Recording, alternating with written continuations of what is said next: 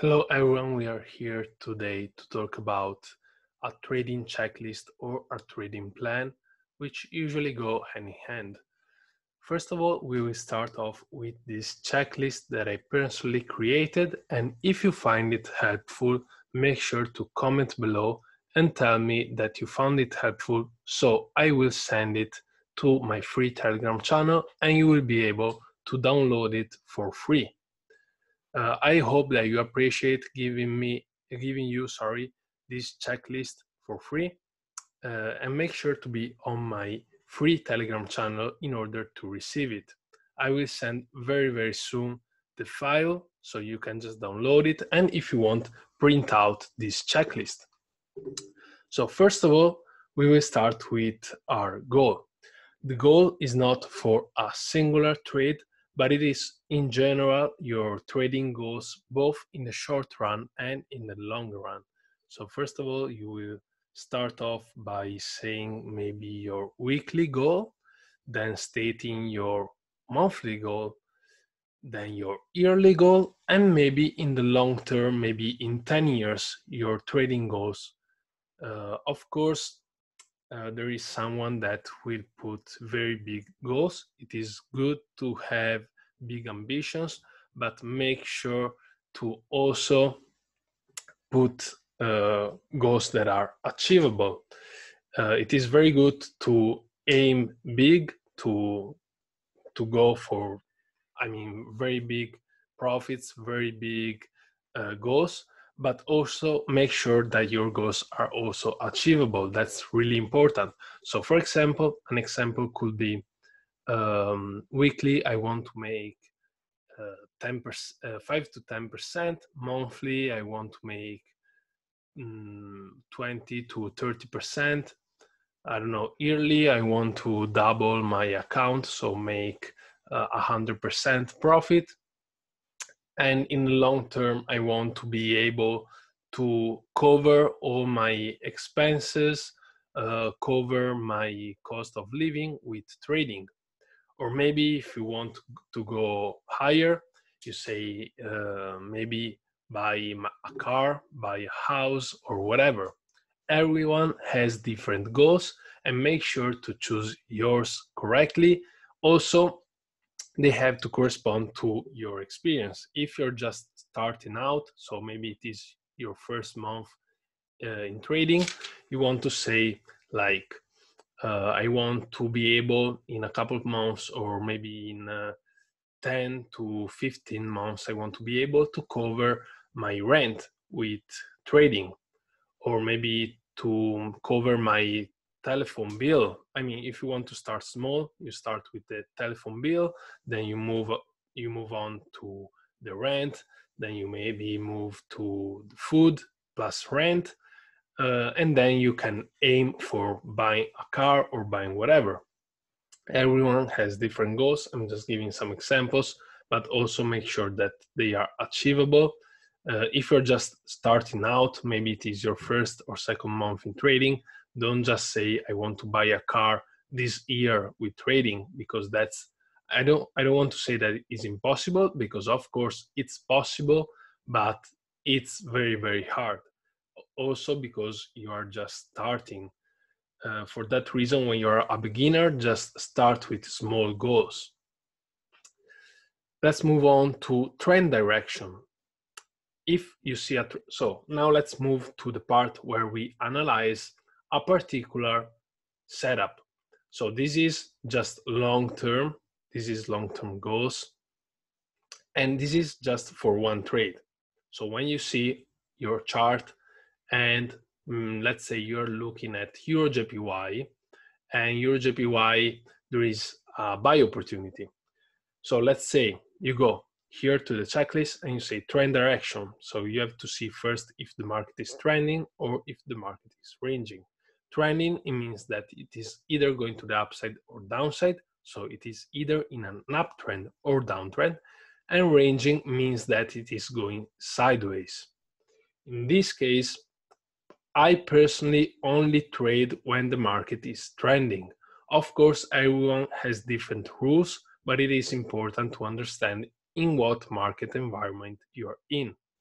So if you only trade when the market is trending, just like me, you will check market is trending if it is, and in this case you will trade. If otherwise the market is ranging, you will check market is ranging, and even if there is an opportunity on Euro JPY or whatever pair, you don't want to enter the trade because the market is ranging, and for your rules, you don't enter trade when the market is ranging. Let's move on to the news. I checked the news, yes or no. If you check the news, then you can enter the trade. If you didn't check the news, you cannot enter the trade because you don't know if there are any news very soon that could affect your trade. So if you didn't enter the trade, you check no, and you either don't enter the trade or you go and check the news, and after that you decide whether to enter or not the trade, depending on if there are news very soon or not. Then we move to the risk reward, minimum 1 to 2. This is actually one of my rules.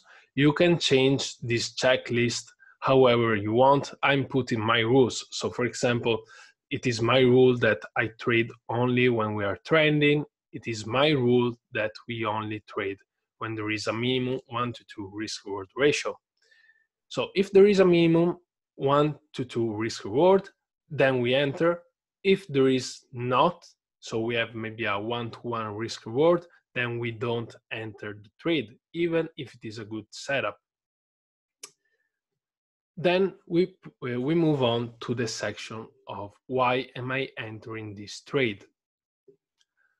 It could be either because the price is at support and resistance, because there was a breakout maybe, Fibonacci levels, there is an indicator confirming my bias, and also you have to check that you're not going against the trend.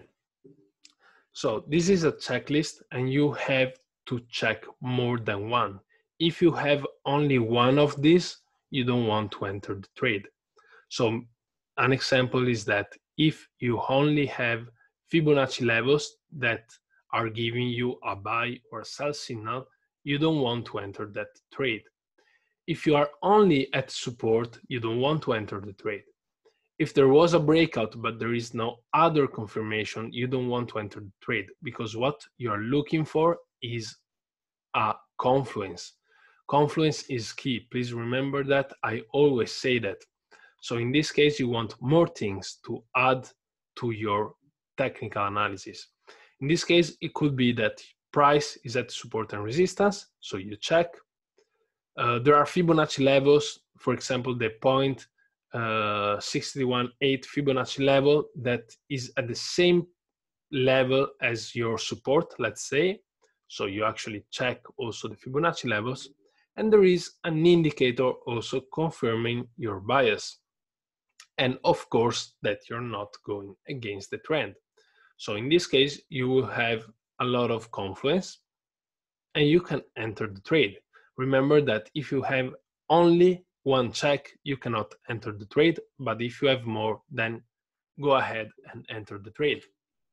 After that, of course, we will put what the result of that trade is, either a win, a loss, or break even, which means that maybe you closed at entry or maybe the trade moved to profit and then you moved stop loss to entry and it was closed at entry.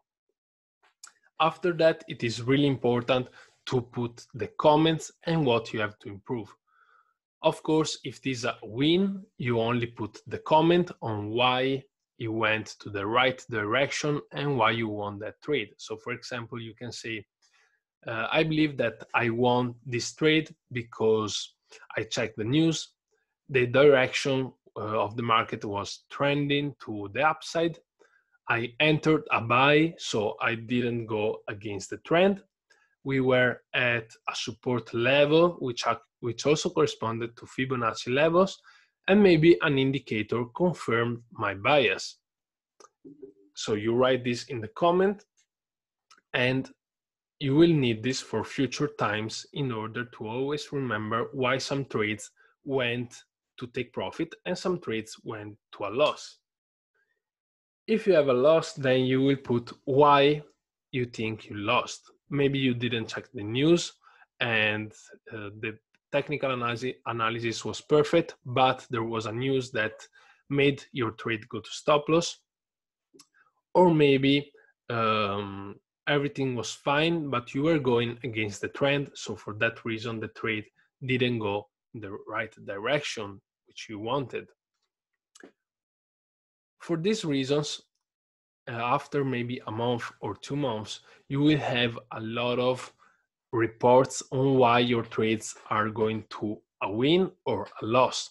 And after that, if you go back and read each comment and each trade, why you went to a direction, you will understand why winning trades are winning and why losing trades are losing. After that, you will actually be able to increase your accuracy and enter better trades. With that being said, as I said already, make sure to subscribe to my YouTube channel if you want to see more educational videos, and also to my Telegram channels. You find the link in the comments below, because I will send this checklist so you can download it on my free Telegram channel. So make sure to go on the channel and be ready to receive this checklist. If you don't see it, just go to the media section and you will find it. Be ready and see you on the next video.